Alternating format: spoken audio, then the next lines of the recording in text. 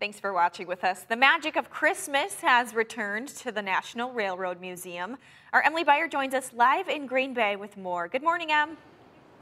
Good morning, Brooke. Hello, everyone. So, Jan, I'm joined by Jan Padron again. You're the marketing director here at the National Railroad Museum. We got the memo again. We both wore green. We wore maroon last time at the same time, too. Funny. So we're here. We're talking about the Festival of Trees, and wow, do you get in the Christmas spirit just walking in here. This is incredible, taking a look at everything. We do. At the National Railroad Museum, we sure know how to do Christmas around here.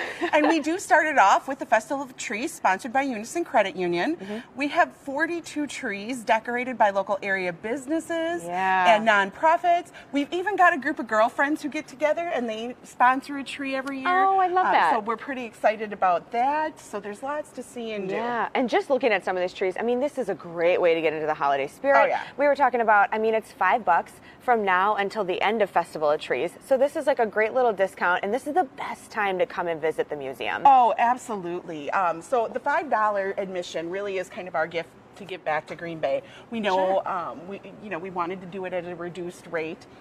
It goes through January 5th, so that's kind of nice. It goes all the way through that Sunday, so you can get out here at any time, check out the trees. This is the tree we're looking at right now. You were saying was awesome. So this is our friendship tree, and this is done by a group of ladies. There's 3 of them that are friends, and as you can see, they've turned their tree into a teddy bear. I love it. That's very creative. But there are a lot of, I'm getting a lot of ideas. I haven't put my Christmas tree up yet.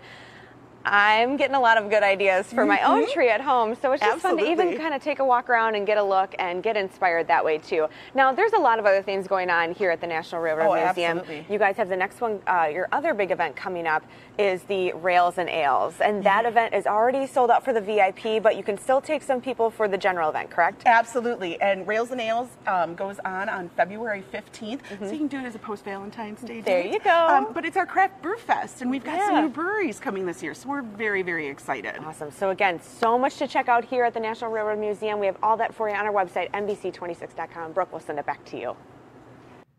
All right. Thank you so much, Emily.